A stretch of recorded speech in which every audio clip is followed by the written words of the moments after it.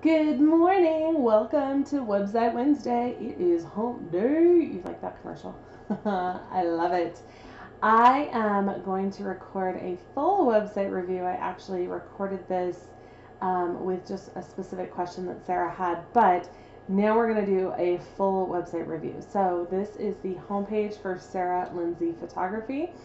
And first of all, Sarah, high five for putting yourself out there. I know it's always hard to get constructive feedback, right? Like to hear that something is not as fabulous as you thought is difficult.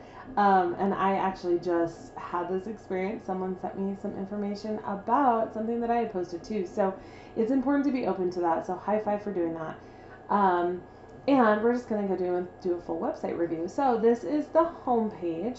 I love the very simple gallery at the top. It is the most important thing, right, is your work. However, the one thing I'm missing above the fold, which means before I have to scroll, is going to be a call to action of some sort. So what do you want people to do when they get to your website? Maybe they've already followed you on Instagram for 6 months and they're like, I already know, I don't need to read the rest of your website. I already know that I want to contact you. So give them a call to action, whether it's to contact you or to read more or to check out this post or whatever it is. Have a call to action above the fold.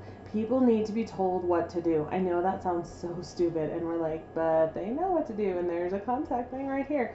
Doesn't matter. Tell them what to do. Give them a call to action, whether it's on top of a photo, or you could even put a button right here. And I actually thought that this right here was a button because I was hoping to have that call to action up here. So the one piece of feedback that I would give you on the home page, just kind of the base above the fold piece, is going to be to have that call to action. So as we scroll down, this is fabulous that you have text on your homepage. This is an opportunity that so many photographers miss out on. So it is a wonderful, wonderful thing that you have text on your homepage.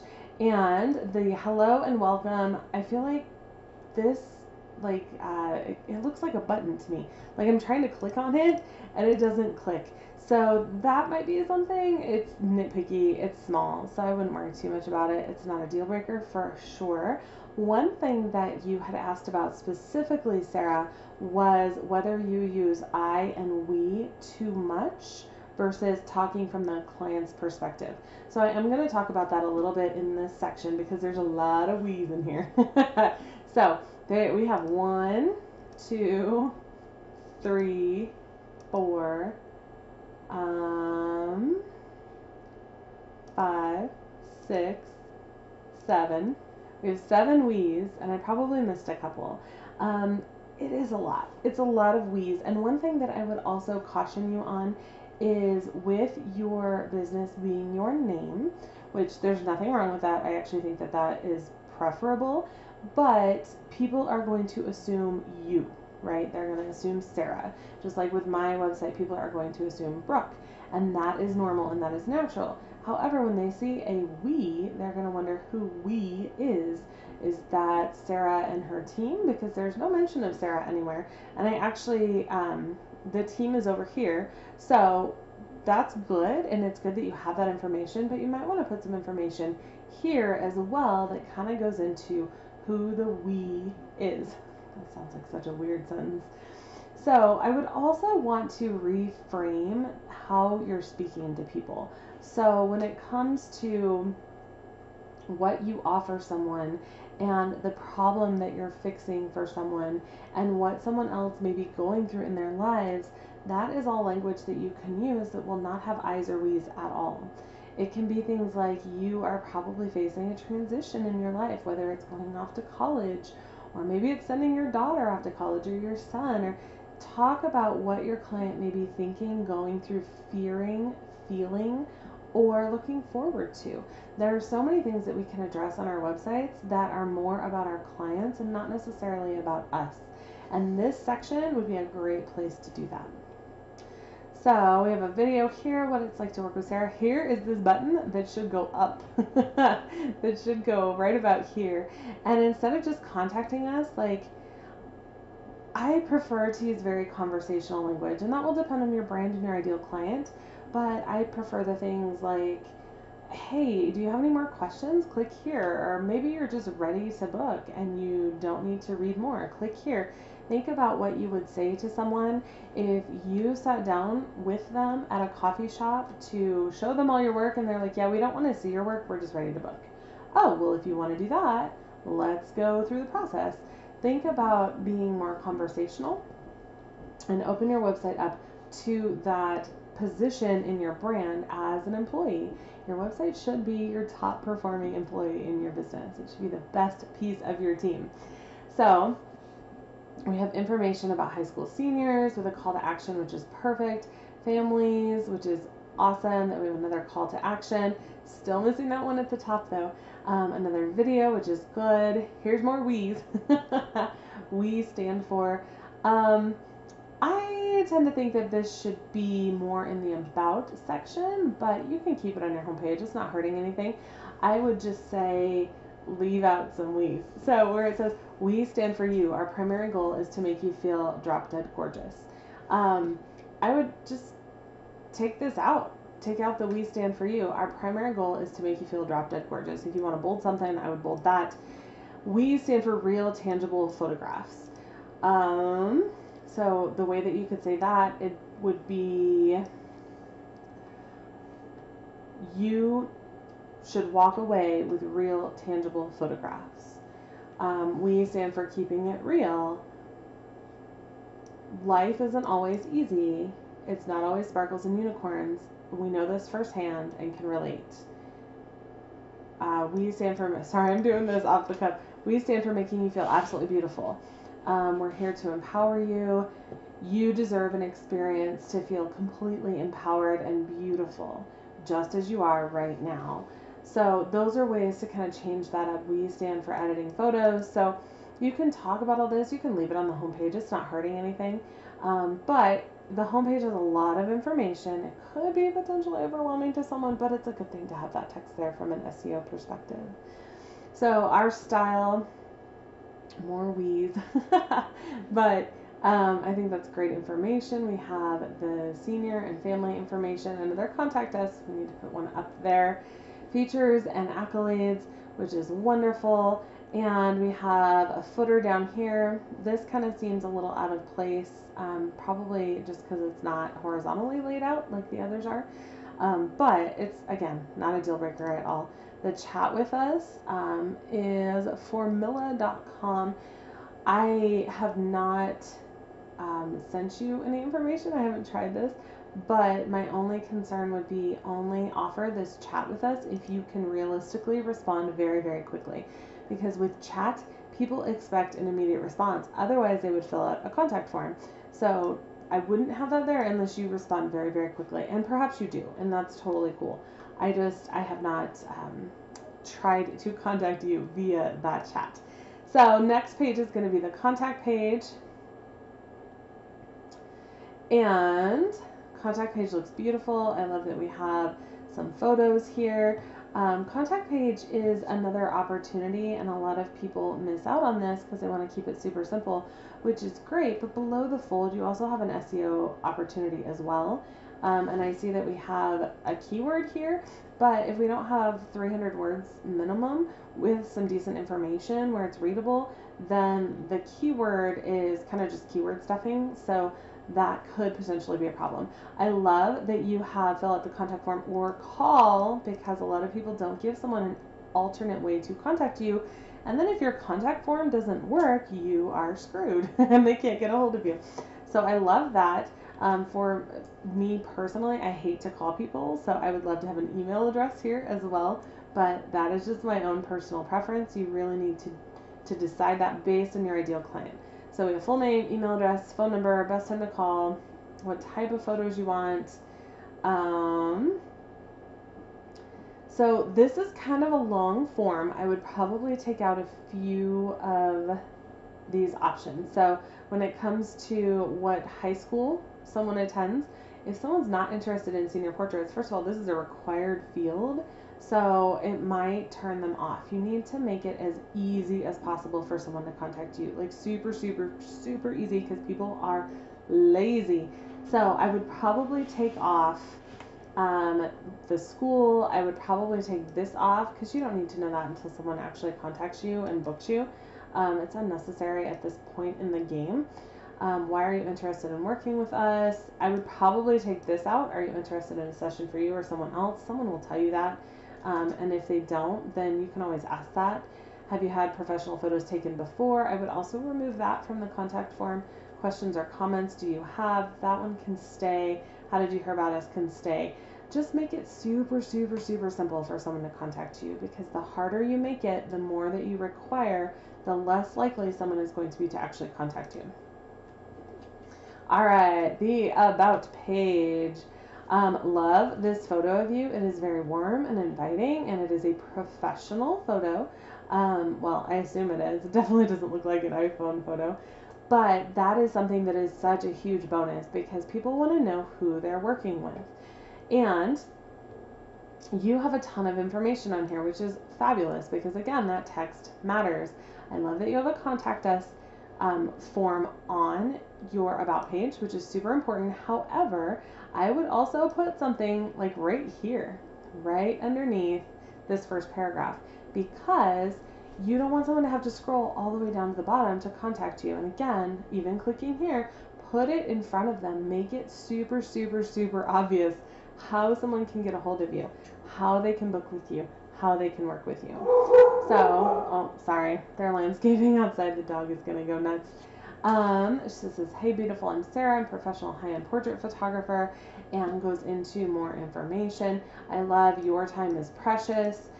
You value photographs, your experience with us. This is definitely more customer-centric, which is great. I would look at your, in my kick-ass about page formula, talk about more about what they're thinking of, because obviously when someone is looking for a photographer, they value photographs and memories. That's kind of a given. Otherwise they wouldn't be looking, right? So talk about what they're going through. What are they feeling right now? What are they thinking?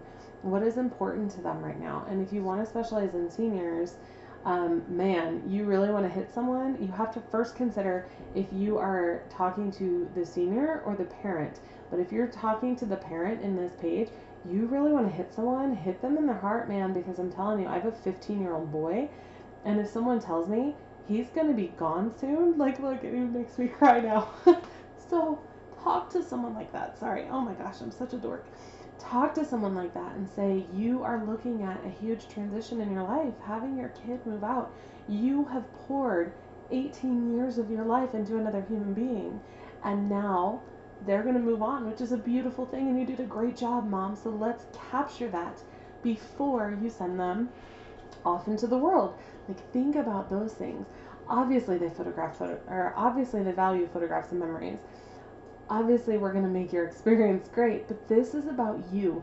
The about page is not about your services. This is about you, what you have to offer, and it's your chance to really make a connection with the person that's viewing this information. So, more information. Personally, this is again nitpicky.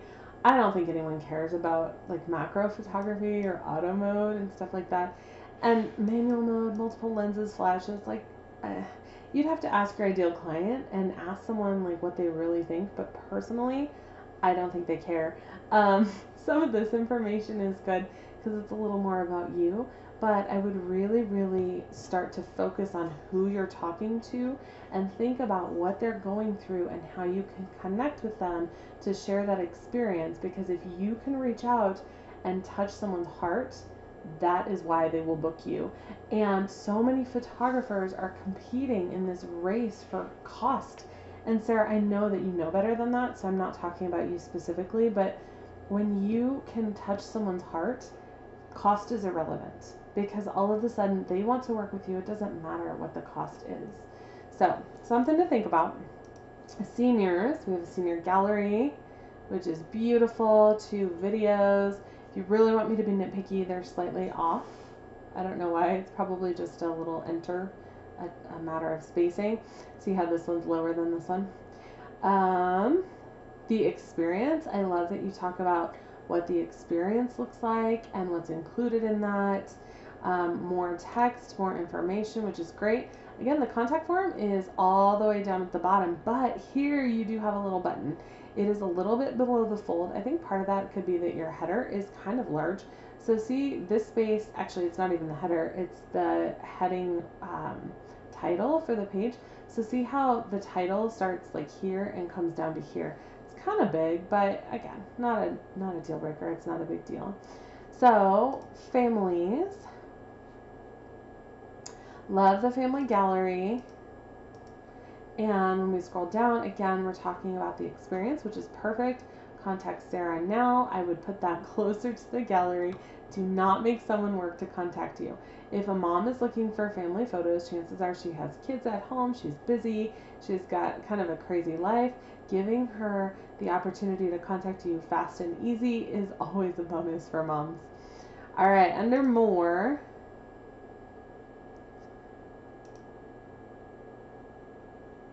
availability, it looks like with Google Calendar.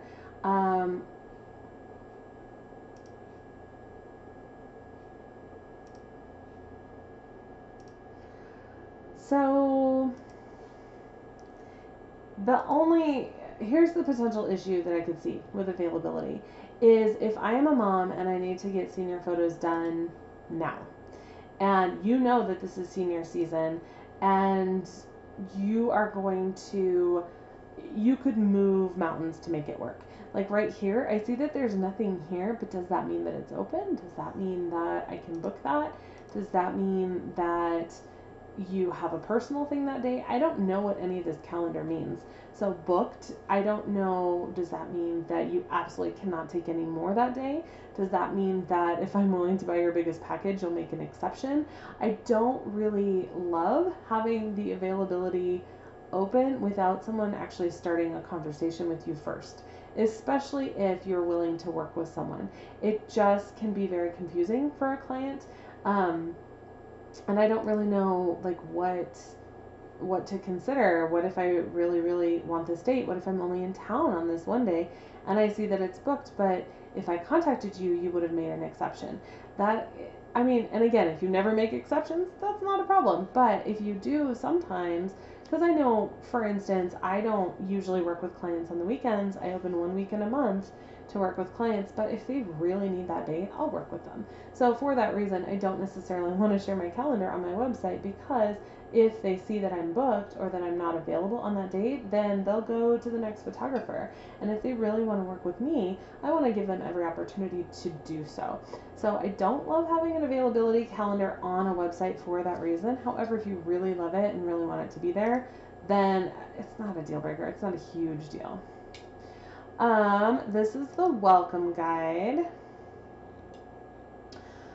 This is a beautifully done welcome guide. I am curious why you have it embedded on your website and available to anyone instead of making that an opt-in for email marketing.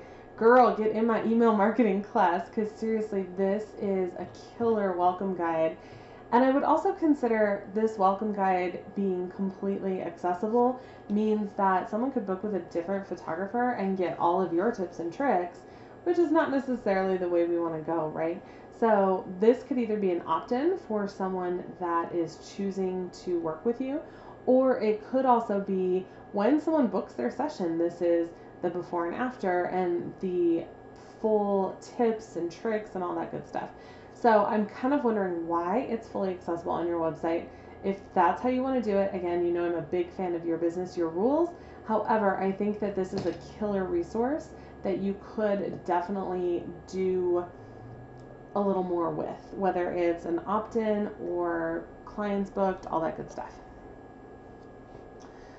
All right, meet the team. Love this. I love that you have a fancy photo and then a fun photo. We have information, editing, video, perfect. I love that. I think that that's very well done. Giving back. Love this information as well. I'm going to go to client love before I go to blog. I love testimonials. The one thing that I would caution you on is this format is a little difficult to read. I don't know which picture goes with which person, but it's still readable. So again, not a deal breaker, but there are a few that are on the left that could have been put on the right. It just, again, very nitpicky in the format, very minor, but definitely something to think about. And then under blog, oh, there's the opt-in. See? Oh, sorry. Dogs. So there's the opt-in. So you have an opt-in. So that brings me to my next question.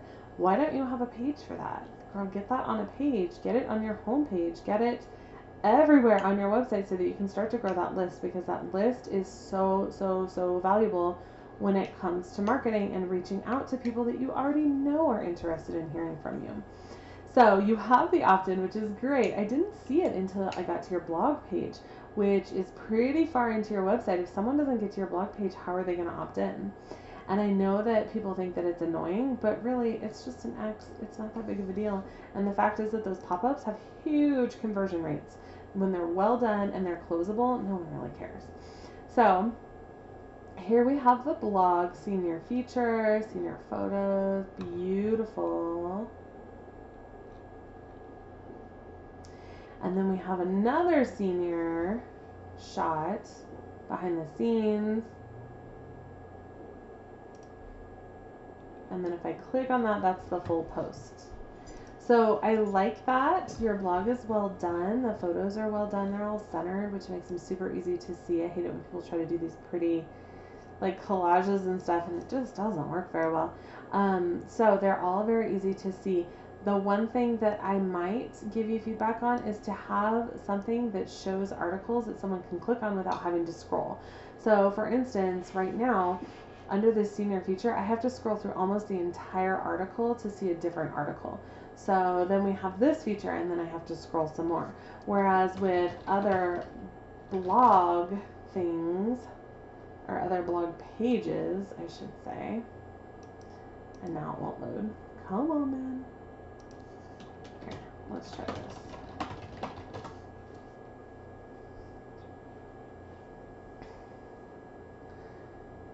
Everything's going a little slow today. Whereas with other blog pages, they actually show you a page. So if I click on my blog page, you can see that it's a layout where I can see several articles at once and kind of a thumbnail of them, instead of having to go through the entire article to see the next one. So then I can click specifically on what I want to see. So something to consider. Again, not a deal breaker, not a huge deal, but something to think about. And overall, I think your website is very well done. I'm curious if you've had any feedback from ideal clients and see what they think, because you want to make sure that it's super easy for them, because one thing that I tend to get into is that I know how the web works and I understand what websites are supposed to look like. So something may be obvious to me, but it's not to my ideal client, and I spend a lot of time asking them, and they're more than happy to give their feedback. People want to know if their opinions matter, right? So I spend a lot of time asking them, hey, do you think that this menu looks okay? Does it seem like it flows to you? And usually only a couple of people will respond. It's not like I have 1,000 responses, but those responses matter.